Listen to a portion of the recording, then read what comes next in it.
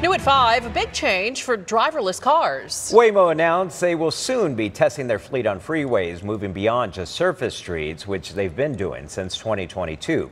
Our Ford Hatchet caught a ride today to see what safety impacts could be.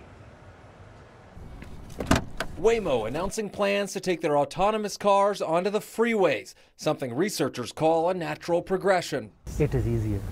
Yeah, it's considered to be easier. Researchers at Arizona State have worked on designing safety algorithms for driverless cars for years. It is an algorithm for the car so that it can drive fastest, but not be blamed for any accident. The rules of the road will remain the same on freeways, but the speeds certainly won't.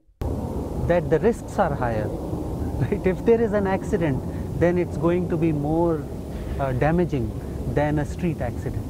No matter how safe the design, there's always some risk in getting in a car, whether there's a driver or not.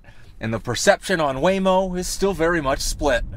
No, I wouldn't ride in one. Oh, I love them. They're great. Yeah, they're like clean, convenient. They cost less than Uber. They feel safer too. Waymo says freeway driving could reduce ride times by up to 50%, a welcome change for consistent riders. They definitely take a scenic route sometimes, though. That's one drawback, is that it can take you a lot longer to get to where you're going. But with the faster speed on the highways, it remains to be seen if Waymos can keep up going just the speed limit. Autonomous car companies want their cars to drive like humans. And there is a risk in that, right?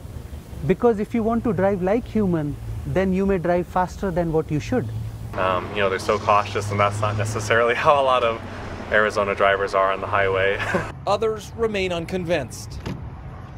Well, because they've had some problems with them, and at my age, life is a little too precious. The freeway trips will begin with Waymo employees as riders and eventually expand to the public. In Phoenix, Ford Hatchet, ABC 15, Arizona.